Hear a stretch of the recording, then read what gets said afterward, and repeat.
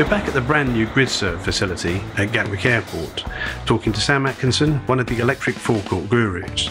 Sam's primary role is to make sure that everyone has an excellent experience when charging. So here also you get people that might have rented an EV from the airport and it's their first time charging. Also where there's any issues or stuff people want to help with.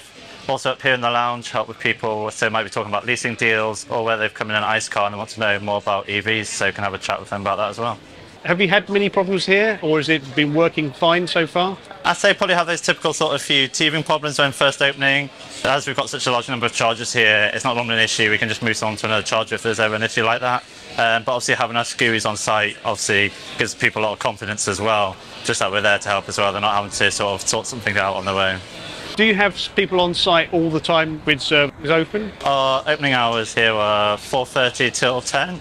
So between those hours there will always be people on site that will be able to help out.